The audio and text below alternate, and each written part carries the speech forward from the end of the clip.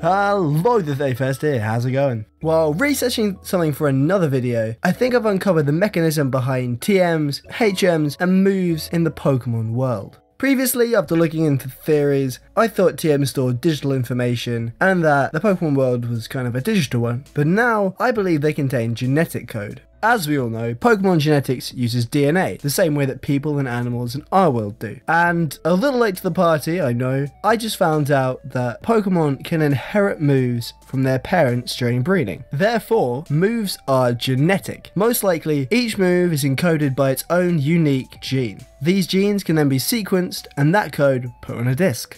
That code can then simply be inserted into the genomes of every single cell inside of a Pokemon, and boom, it's a part of that Pokemon forever. The Pokemon world has technology that can instantly sequence the entire genomes of Pokemon and produce clones of them in seconds. So biotech like this isn't all that far-fetched, and we're already halfway there ourselves.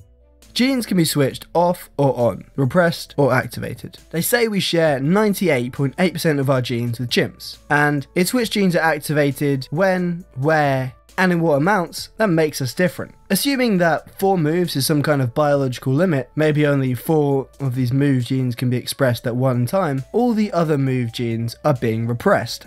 TMs can artificially and selectively repress the move genes you want the Pokemon to forget and add the new gene and any genes for potentially necessary proteins like cofactors or transcription factors needed for the expression of its new move gene. Then factoring in any other biological limits like the inability to produce electricity or fire because they lack the necessary organs, you get the TM system. HMs seem to be more like inherent traits that the Pokemon already possesses rather than new moves, so I'm guessing HMs work a little bit differently and they're a lot simpler to explain, and the HM simply allows them to use it as a move during battle or enhances that innate ability in some way. Now I'm going to go into some possible science for moves learnt by level up. When a Pokemon reaches a certain level, one where it can learn a new move, a chemical signal unique to the move it's trying to learn is released. This opens up the chromatin in every cell, exposing the DNA, while also stimulating the release of molecules that repress and activate the expression of move genes. Based on the method the daycare uses, in the wild, or at least without a trainer present, the Pokemon always seem to learn the new move, activating the expression of that gene.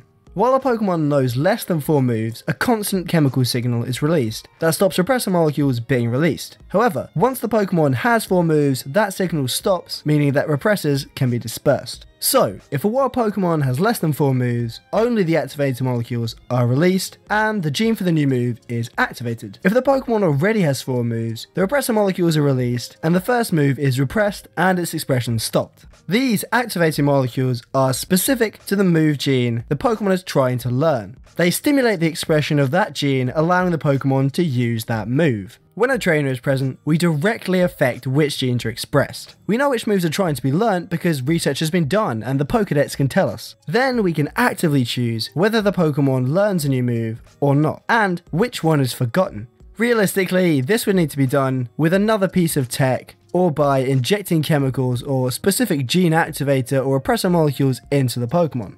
This is also how Move Tutor works. They can help a Pokemon learn new moves or remember old ones by artificially activating those genes while repressing another one. I'm going to go into kind of a little bit more in depth about what Pokemon have what move genes and stuff in another video. Also, you may have realized that terms like activator and repressor molecules are kind of vague, but I just wanted to keep it as simple as possible, and there's a lot of information I would need if I was to go in any further that just isn't available. Like, gene regulation in eukaryotic cells is crazy complicated, and I just don't want to go into it. I think it would just be too much, and it's not worth it. Because I'm still trying to keep this as easy for anyone and everyone to understand as I possibly can. So, what did you think? Did you understand any of that? Or was it just too complicated, too much? Was it boring? I don't know. I just find biology kind of interesting. You might not. Anyway, yeah, give me some feedback if you liked it. I will continue with the videos I have planned anyway, but I might do some more afterwards. I don't know. Thanks for watching. Love you all. With all that said,